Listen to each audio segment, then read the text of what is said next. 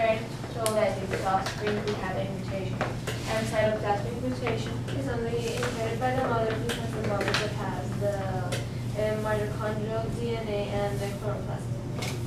We have the artificial mutations that are mutations created by humans, so to achieve the perfect plant or fruit of person.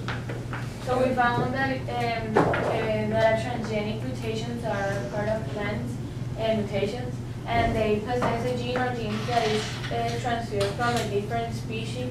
That means that they take the gene of a species of a flower, of a sunflower, and they put it in the rose, for example, trying to have to see the reaction in the rose of the gene in the sunflower.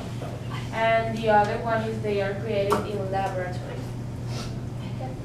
Like saying that it's a creation of the scientists of a human. Very good. That's what it is. Pay attention to something. You